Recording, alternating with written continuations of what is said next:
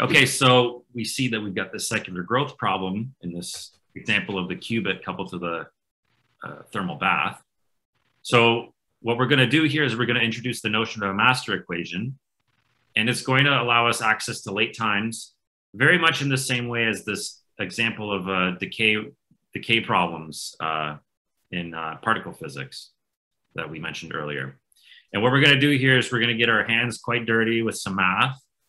But at the end, we will tie it all back to what's the qubits doing with some concrete equations. So bear with me. So what we're going to do here is derive a master equation, which is essentially an equation of motion for only the reduced density matrix sigma of I. And what we're going to do is we're going to derive this equation of motion from the underlying von Neumann equation that we quoted earlier. So one version we had of the von Neumann equation is where we had the rate of change of rho of I, which is proportional to a commutator. This is, of course, in the interaction picture. We also had another version of the von Neumann equation, which was the same equation, just written in integral form. So we needed to pick some initial state, rho of I at time t equals 0. And on the right-hand side, we have an integral over this commutator. And importantly, I want to underline that we have a rho of I of s being integrated from 0 to t in this equation. So as far as deriving a kind of rudimentary master equation, there's a version of the von Neumann equation which is going to be much more useful for us, which is combining the previous two versions of this equation. It seems maybe a little useless to do this, but trust me, we're going to get somewhere with this version of the equation. So what we're going to do in the first version of the von Neumann equation, we've got an expression for rho of I of t on the right-hand side. And that's what our second equation gives us, is basically an integral version of this. So what we're going to do is we're going to exert our second equation into the right-hand side of the first equation. And when we do this, we get what's called the von Neumann equation in integro-differential form. So what this means is that the right-hand side, we've got a time derivative, and on the right-hand side, we've got an integral. So these types of equations are called integro-differential equations in general. And basically, the structure of this equation is we've got a commutator with the initial state as the first term, which is actually the less important term. But the second term is basically a double commutator, which integrates over this history that goes from 0 to t. So far, just to underline, this is not anything different than the first von Neumann equation we started out with. It's just written in a slightly more convoluted form, but it's going to be very useful for us when trying to derive a master equation. So what we're going to do here is we're going to take the so-called Born approximation, and we're going to assume that the open system is so tiny that it doesn't affect the bath at all. So what this means is we're going to, on the right-hand side of our integro-differential equation, which is really just the von Neumann equation, we're going to assume that rho of I is approximately equal to rho I of t tensored with the environment's initial state. And because we started out with an uncorrelated initial state, this is actually quite a good approximation to make here. Any correlations that start between the system and the environment, it's going to be some series in G at higher order in G. And since we're just tracking this equation to order G squared anyways, we don't need to look at that any further. But what we're going to do is we're going to plug this into the double commutator in our integro-differential equation. And what we do is then we can trace both sides of the equation now, since we've got this uncorrelated form. And we get this kind of terse-looking equation in which we have these operators that appeared in our interaction Hamiltonian, S and E appearing. So the structure, just picking this all apart, is we've got a rate of change of sigma I is equal to a commutator with the initial state of sigma I. And then the most important term is this last term, which is proportional to G squared, which is an integral from 0 to t over these operators in the system and the environment, E and S, and commutators of sigma of I. And the HC here is just supposed to denote the permission conjugate of the first term appearing in this big round bracket. And then finally, the brackets here along the operators E, that's supposed to denote an average in the environment's initial state, the thermal state, as we're going to assume for the qubit problem. And this is basically means that in this term that goes like order G squared, we've got environment correlation functions appearing, which are going to be important for what comes next. So this master equation is the so-called Born approximation. And it's our first ever master equation. And it gives us considerable progress over our earlier perturbation theory answer. And the idea is now we've got a differential equation, so we should be able to integrate it to much later times than just our ordinary perturbation series. So bringing this kind of complicated equation to a particular example of our qubit coupled to a thermal bath, what we'd find for the Born approximation is that we get an integral differential equation, which we've got written here. So whenever we've got times much greater than the inverse temperature in the bath, we'd get a term, which we've kind of already seen in this video already, which is suppressed by a Bose-Einstein factor. But we've got a correction, which goes like G squared, which is an integral from 0 to T over the environment's correlation function, the real part of the environment's correlation function, times the cosine of the qubits gap with S, and then most importantly, the qubit state sigma 1,1 evaluated at T minus S. So this has a convolution type structure. The qubit state is being convolved with the cosine factor in the environment correlation function. And this integral differential equation turns out to be very tricky to solve, even for the most simple correlation functions. And this is kind of a generic statement that even numerically, these are hard equations to solve. So what we often do with the Born approximation is we take an additional approximation, which helps us make progress. And this approximation is called the Markovian approximation. The logic of the Markovian approximation is what allows us to simplify this equation, which basically what it does is it eliminates the S dependence in this convolution integral that appears in the Born approximation. So what we want to do basically is convert the integral over T minus S. We want this to just depend on the parameter T, so that this becomes a very simple ordinary differential equation. So what we do in the Markovian approximation is we assume that the thermal bath has some correlation time, tau of C, associated with it. So what this means is that there's some damping with this correlation time. And this is very commonly the case in these types of problems. So typically when the environment is a thermal bath, the correlation time scale is just related to the inverse temperature of the bath. So tau of C is related to beta by some constant. So what we do after we assume this is in the Markovian approximation, we assume that the rate of change of our reduced density matrix sigma of I is extremely slow compared to the correlation time TC in the environment. So under this approximation, the open system has no memory in the system. So it's time local, as it's often said. And what this means is that in all of these convolutions that we see, particularly in the example we just flashed, we can replace anywhere that we have a T minus S, we can just replace a T underneath any integral signs that appear. So what this leaves us with is a time local master equation. So basically we just replace T minus S with T, which we've highlighted here. And these types of equations are said to be Markovian.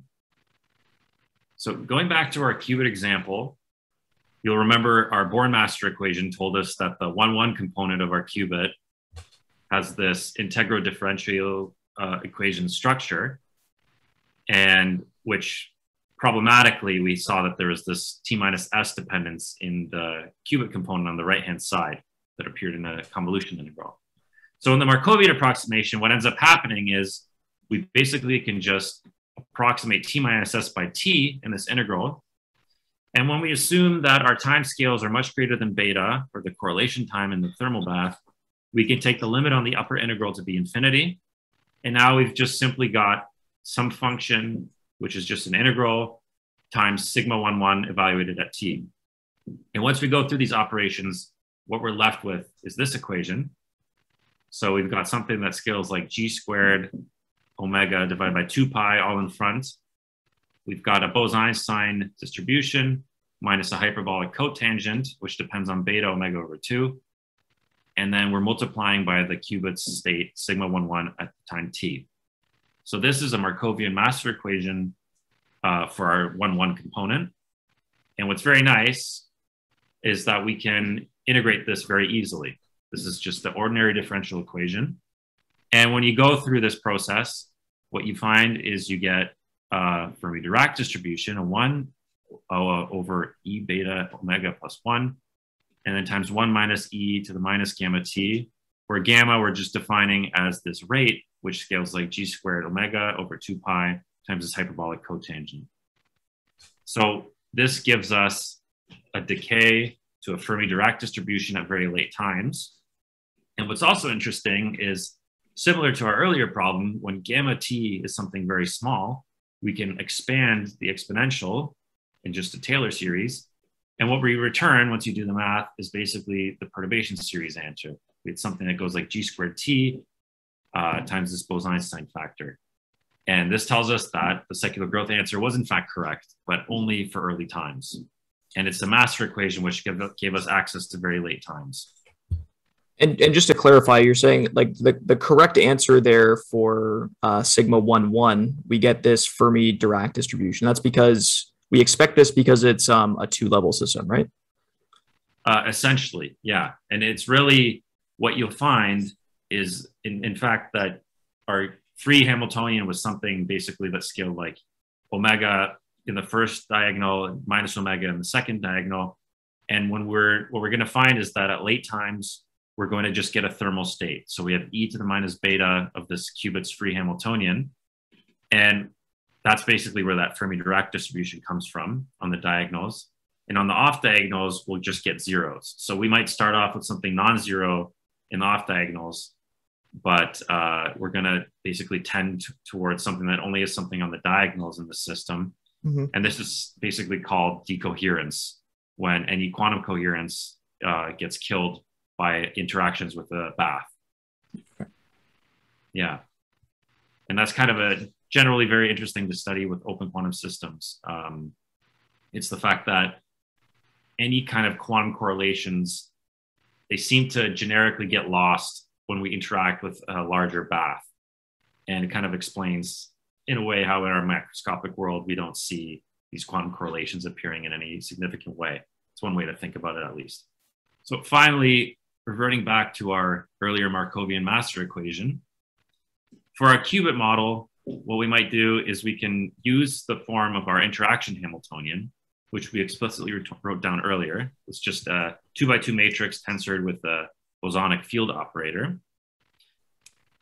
When we insert this into our Markovian master equation, we basically just get some correlation functions with these bosonic field operators multiplied by some Pauli matrices.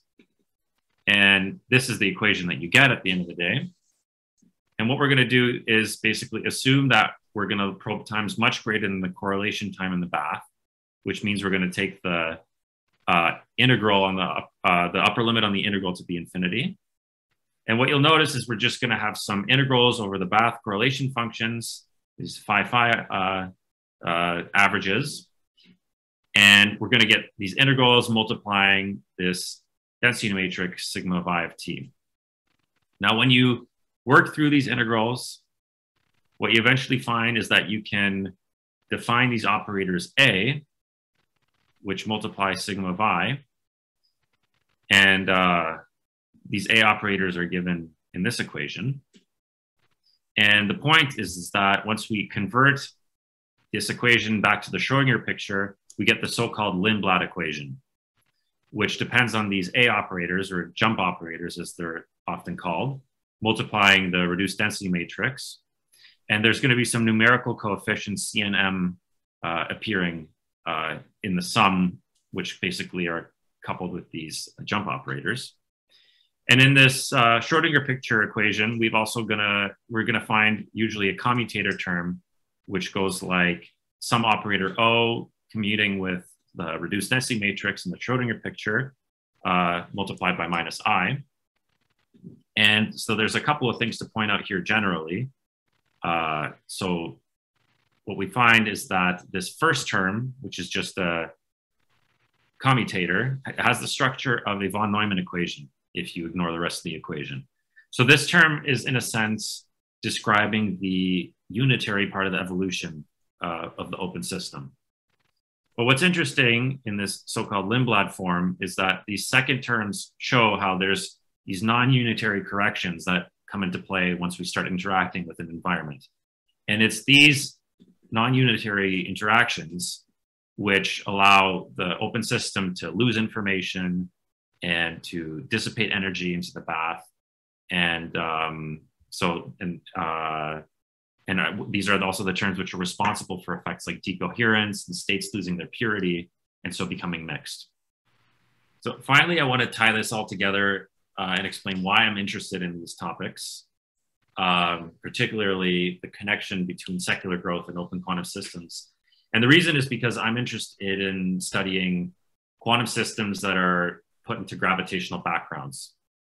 So this is basically quantum field theories in curved space-time, or more generally, just effective field theories for gravity. And the reason I'm interested in this is because whenever there's a horizon in your gravitational background, so let's say like Schwarzschild space, the space-time describing a black hole with no spin, you have an event horizon in which basically nothing can escape the event horizon, not even light. And this barrier of the event horizon, once you start putting a quantum system there, this barrier acts as a splitting between a system and an environment in a sense. So there's a way in which the degrees of freedom outside the horizon can be understood as your system, and those hidden behind the event horizon can be understood as an environment. And they are still interacting with each other. They know they're there, but we're only able to really track what the system is doing. And so what ends up happening is these open quantum systems methods, they seem to translate very well, and they seem to work very well in these scenarios. And finally, the secular growth connection, it turns out that whenever you're doing these quantum field theory calculations in these gravitational backgrounds, you sometimes see these secular growth effects cropping up. And they're often a signal to the person calculating that maybe these open quantum system methods are going to be useful here. And they're kind of often a surprise the first time you see them, that you'll maybe calculate some loop using your quantum field theory, and you'll see that it's blowing up at you at late times. And because quantum field theories often have divergences of various kinds, it can be somewhat confusing at times if you aren't appreciating that secular growth is an issue. So that's basically why I'm interested in these topics. And John, if you'll have me back, I'd love to share some more about that. But yeah. Absolutely. Absolutely. We'd love to have you back. Thanks so much for the talk. I'm sure everyone's going to love it. So for everyone watching, I hope you enjoyed the video. If you did, feel free to like, subscribe, and leave a comment below.